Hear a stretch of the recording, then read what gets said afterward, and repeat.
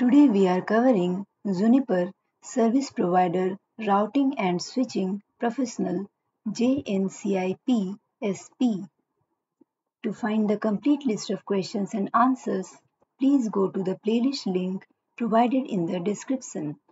If you like this content, do like, share and subscribe to this channel. Question is, which two statements are correct about opaque LSAs in OSPF? Choose two options. Option A. Type 10 LSAs are used for MPLS traffic engineering and have area scope. Option B. Type 11 LSAs are used for MPLS traffic engineering and have area scope. Option C.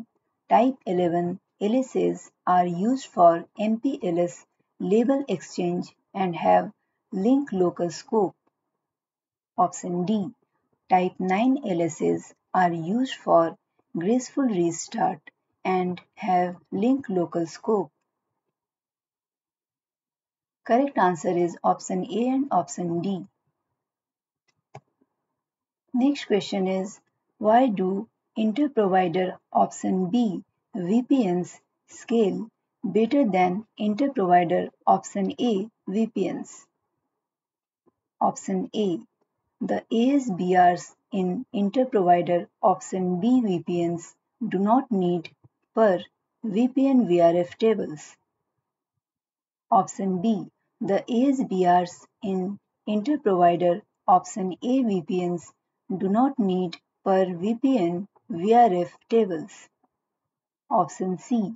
The ASBRs in interprovider option A VPNs only carry internal routes. Option D. The ASBRs in interprovider option B VPNs only carry internal routes. Correct answer is option A. Next question is, which two statements regarding Ethernet segments ES are correct? Choose two options. Option A. The type 4 EVPN route will be used to elect the designated forwarder for the ES. Option B. The type 3 EVPN route will be used for aliasing function to load balance to the ES. Option C. The type 1 EVPN route will indicate if the ES is all active or single active. Option D. The type 2 EVPN route will indicate if there is a designated forwarder on the ES.